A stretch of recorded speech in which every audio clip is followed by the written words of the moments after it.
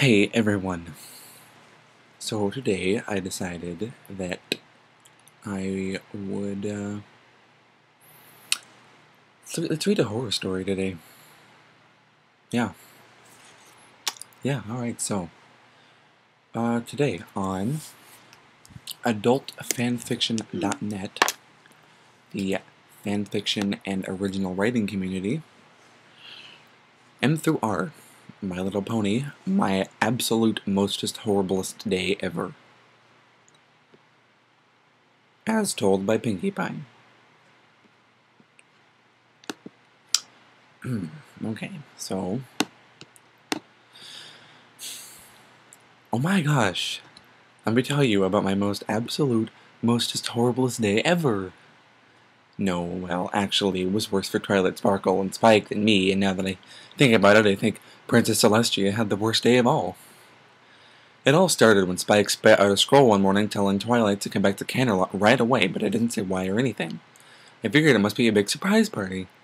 Twilight thought it was really weird, you know, that Princess Celestia didn't send those hunky Pegasuses, or did I put an extra S, to come pick her up or anything. Rainbow Dash said her and Fluttershy might be able to put a light carriage or something if it was just her and Spike, but they can't really lift a whole lot. Besides, they were busy with stuff and Applejack had to work. Work. That's all she does, it seems like, but I suppose she wouldn't have been able to do anything either. Anyway, none of them believed me and said it was probably usual stuff and nothing exciting would happen, but boy were they wrong. So anyway, I was all like, "Can I come with you? Please, pretty please?" And all that, so finally Twilight said yes. Well, she said it really loud and kind of mean. Rarity wanted to come because she wanted to be in Princess Celestia's audience. I said, "Wait, Princess Celestia is putting on a show? A comedy act, maybe?" But Twilight said it wasn't that kind of audience. Too bad, because I'd really liked to see her telling jokes. That would have been so much better. So Twilight and Spike and Rarity all packed up food and stuff, and I made sure we had plenty of party supplies and treats. When we started galloping, I was behind Twilight. Spike mulled something about wanting to ride Rarity, so I told him to just ask her, silly, but he groaned and said I didn't understand. He seemed grumpy, so I went ahead a little just so I could talk to Twilight instead. She muttered something to me about Rarity not letting down Spike easy, which is weird because she's always careful with stuff, but when I said that, Twilight told me I didn't understand at all. Why is every pony always saying that to me? Anyway, so we get to Canterlot, and Rarity says she's going to go clean up and look nice in case Princess Celestia tells Twilight she can see her. So me and Rarity, Twilight brush each other off a bit, but she's in a rush to see where she's going. She was all fidgety and stuff too because the guards weren't outside, but I told her it would be okay. I still thought it was some sort of surprise for her and Spike or something. Well, it was a surprise. The Spike and her ran in and told me to wait in the foyer with the guards there. They were all such party poopers. They wouldn't talk to me or smile no matter what I did.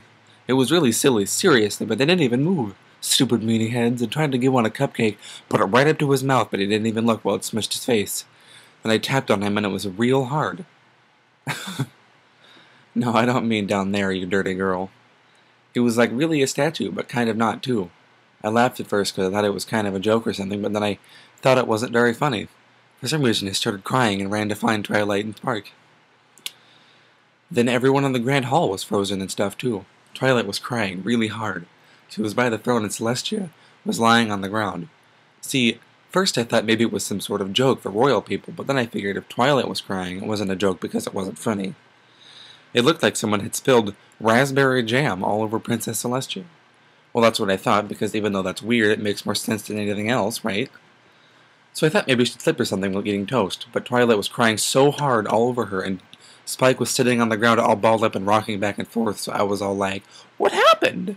and stuff, but he wouldn't answer me, so I went to Twilight, but all she could do was put her head against me. Her crying got me all wet, too. "Don't joke, this is a really bad thing, you stupid heads." Twilight just kept sobbing and stuff. "She's gone! Princess Celestia is gone!" And I'm like, "No, she's lying right over there." That made her cry even more. Now I know everybody's right about me not getting stuff. Before I could ask, I got kicked really hard, and I mean totally so very much really hard that I flipped over a few times and my head hit the floor. But I hit my head a lot, not so big. I got up and looked and saw little Princess Luna. Well, she's bigger than me, but still little compared to her big sister, which is why I guess she's called the big sister. But are you making me talk about that? Because it's not important now. Sheesh. So there's Luna, still kind of doe-eyed and cute after the Twilight and us went all Sailor Moon on her, but she looked all mad. She had Twilight pinned to the floor by her neck, and she was trying to pull something over her face with her other hoof. I tried to run over, but my legs were chained to different columns, so I could barely even stand. Sure, I've gotten really tangled up by accident and stuff before, but I thought this was like the worst ever, I think. But it turns out it was Luna who did it. She was having a hard time, and I didn't know what was going on, and was all afraid and stuff, so I just yelled, "Princess Luna, why don't you just hold her with both hooves, and use her thingy levitating powers or whatever?" She told us why later, but I guess it was a pretty dumb thing to say in the first place. Luna laughed really hard and lifted her hoof up Twilight's neck, which seemed like a good thing, but when Twilight gasped and screamed all really mad, "Pinkie Pie!" Luna shoved a bit in her wide-open mouth, kind of like what stallions do to me sometimes. But that's fun stuff, and this definitely wasn't. It turns out the thing she was putting on Twilight was a fancy bridle. It was really super pretty, if a bit big for Twilight. Once it was strapped on tight, Luna just let her go and smiled down at her like she was a cute sleeping foal or something. Twilight jumped and spun around, all red-faced and gasping and all rawr-like. She hunkered down, and I thought she was going to charge, but Luna just started walking to her like nothing was weird. Which was weird in its own way, because besides, it was the way it was already way weird. But then, Twilight started backing away. She kept closing her eyes for seconds, and then she even scrunched them really, really hard a few times. Twilight suddenly got really scared and backed into the statue of a unicorn. Or maybe it was one of the frozen dudes, and the horn poked her in the butt. When she jumped, it made me laugh really hard, even though I know I shouldn't have. Luna just kept walking slow, and Twilight was whinnying and using her hoofs to pull the bridle off, but it wouldn't budge. She even turned and tried to use the horn to snag it, but all she did was cut herself on the face. Then Luna was right next to her, and Twilight whined all angry and stuff and tried to say stuff, but all it sounded like was, "Gorgafnilst." So here's my sister's famed faithful student. Even though Luna's voice was still kinda cute, it didn't sound very nice. Then she says, "What's that? I can't understand you." "Well, duh," I yelled, "'cause you put a thingy in her mouth. Take it." She used her telekinesis or whatever. She pulled a curtain down and gagged me. Tooey. She even used a big bow behind my head with it. I saw it in a mirror, and it looked so ugly. I wished Verity had been there too, because she'd have at least picked something of better taste. I made it funny. I know this is all serious and stuff, but you have to admit that was pretty good. Then Spike's yelling for Twilight to run away and get help. I look, and he's on his side and wrapped up in more chains than at a hip-hop convention. But they weren't really gold and silver, just so you know, but now he can't do anything for us either. Luna snorts and snickers, and she's looking at him. Twilight just stands there for a second, because I guess she doesn't want to leave us, but then she runs to the doors. But right when she gets there, it's all smack, and the doors close fast like pinball paddles and knock her back into the hall, and she landed on her butt. She cowered, and then Luna grabbed the bridle with her mouth and dragged Twilight over by Spike. More chains and spreader bars. Please don't ask me how I know what those are. And stuff comes out. Then Twilight's four legs are spread and her head is pulled close to the floor and her bum is sticking up in the air. Twilight gets right in front of her and smiles at her and says something like, "What's the matter? You don't like the beautiful bridle I made for my dear sister? Maybe that's because it makes you feel a bit drained."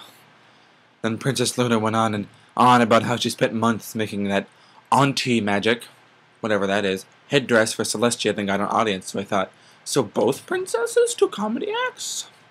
Well, she came and gave Celestia the present, and since she was in front of every pony, she had to try it on right away. After that, Luna froze everyone and put the Brit into the bridle. Then she played with Celestia? I don't get that part. Luna went on about how Celestia only cared about Equestria and never paid attention to her until she wouldn't put the moon away. But then Celestia only went on about what's good for the ponies and not why Luna was hurting so bad, blah blah blah. Geez, she wouldn't shut up. I can't stand ponies like that. But it turns out that she only pretended to be nice to Twilight and us zapped her because she didn't want to go back in the moon and wanted to be a sneaky sneak and get revenge instead. The once mighty Princess Celestia just looked at me and cried when I was about to kill her. I almost took the bed out to let her beg for her life, but it was too pathetic. Spike yelled at her and said that Celestia cried because she loved Luna and felt sad. Duh. If I was about to be stabbed to death, I'd be sad too. Well, that made Luna really mad, and she kicked him in the chest, and then he couldn't breathe right. She told him that Twilight was just as mad, crying for her life. Hey, I would. But I think Twilight was more scared for me and Spike. She's better than me like that. And Luna's all like, on the bright side, at least you can kick the straps and taste my sister's spit. After I broke off her horn, she frothed like mad all over it. Ew. It's the second-hand French kiss you always wanted to give my sister. Of course, she could never show true love for any pony. She couldn't even understand that any pony loved her. Foolish child! She would never love you the way that you craved, no matter how far you had her snot up her rear. What? That's gross, Twilight.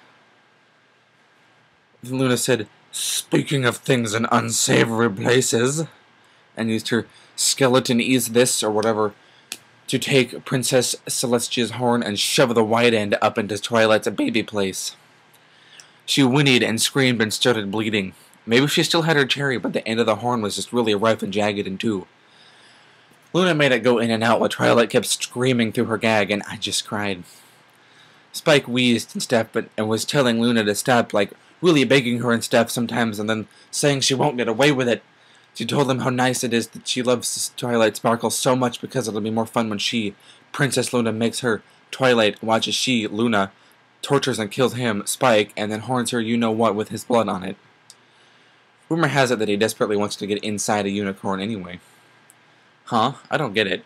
No, I'm saying it too. Well, Spike turns away and closes his eyes while Luna pumps Celestia's horn even harder. But then Luna makes wires wrap around the column and hook into his eyelids and make him watch. Ouch! Well, then she goes on. So you should probably your best to enjoy this, Twilight Sparkle. Once I have dispatched your little friend, I'll return my sister's horn to your womb. But the other end first. You probably won't even feel it pierce your insides as I thrust all the way in, but your body pushes it out on its own. Slowly opening the deep wound, your blood will begin to flow. It will be a trickle at first, but eventually it will be enough for you to bleed to death, nice and slowly. Where does Luna get this sick stuff? After the carnage is discovered and my thorough investigation is complete, I'll announce the terrible news of how Princess Celestia's faithful students were called for failing in her studies. When she told she was being dismissed, she went crazy and attacked my sister by surprise, totally wounding her. Then she'll say how Twilight quickly skilled Spike and the guards, but Celestia got a really lucky stab while Twilight had her back to her. Afterwards, I alone shall rule both day and night. Then she did that evil laughing thingy. Well, then Twilight is looking at me all sad and stuff. And I'm looking back and crying because I can't do anything. Luna tells Twilight that she's looking as cowardly as Celestia, but then Spike says how Twilight is really begging her as a last request not to hurt me. After he said that, Twilight wouldn't look at me anymore for some reason, but then Luna is like, of course, I wouldn't hurt a hair of her pretty mane. I know I should have been a little bit happy or something, but I was like, I didn't care anymore because I didn't think I'd ever feel good again.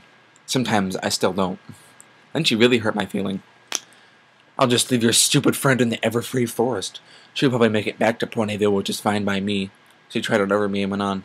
After all, every pony already knows she's not right in the head. When she tells her story, they'll think she just cannot accept that her best friend was a traitor and murderer. Of course, I'll shower her with love support. And she licked my face, like, really slow. Yuck! I shall even tell every pony it's okay to leave her be. Maybe they won't lock her up for the rest of her life, but either way no one will ever believe her. Spike screamed that I'm not stupid. It made him cough blood, and it was really gross, but that didn't make it any less nice of him. Then his eyes light up, and he yells at Luna again that he's not going to let her Twilight. It ends now! That only made Luna shove the horn into Twilight really hard, and she stopped to laugh at him. Oh, what could you possibly do about it, little baby dragon? Well, Spike takes in a really deep breath, and his eyes get all glowy. Smoke was coming out of his mouth. Luna told him to go ahead because he can't move his head and would only burn Twilight. But then he gasped and smiled really big. Oh, that's what you mean. Spare her the agony. Excellent. You can die knowing you had to kill your best friend, and will leave even less suspicion on me. She explained why, but it was boring and I was too sad and confused to understand or care. Besides, I thought that's what he meant, too.